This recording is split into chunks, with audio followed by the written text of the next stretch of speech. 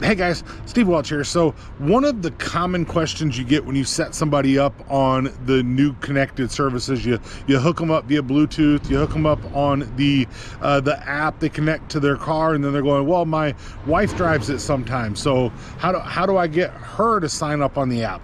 Or my kids might drive it, I want them on the app, or I have a friend that's going to borrow it, I want him. And the normal answer to that is, well, just sign in on their phone and then you can both kind of use it. That'll work, right? But that's not probably the right way to do it, but that'll work. But if you actually want to share your remote connection to your car without giving somebody the full access to your app, there's actually a way to do it, and you actually use the guest function of it. So question is, how do you use the guest function? Glad you asked. I'm going to show you right now.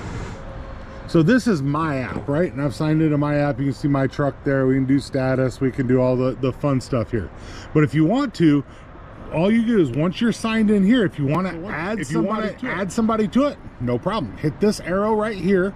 Tap that. Once you pull this up, you're going to see guest drivers. Just hit that button right there, and you're going to see there's two types of guests. There's a valet, right? And then there's guest, right? So you're going to hit your guest right here, and you'll see you can add driving limits and things like that, whatever you want to do, right? So you can define what those driving limits are and all those types of things, right? But if you want to add somebody, you're going to come back right here, and you're going to hit share remote, right? So you can see what you can let somebody do. Now hit share remote. And then remote access, you're giving the driver access to the remote commands with the mobile app, the engine lock, the hazards. You're gonna hit that right there.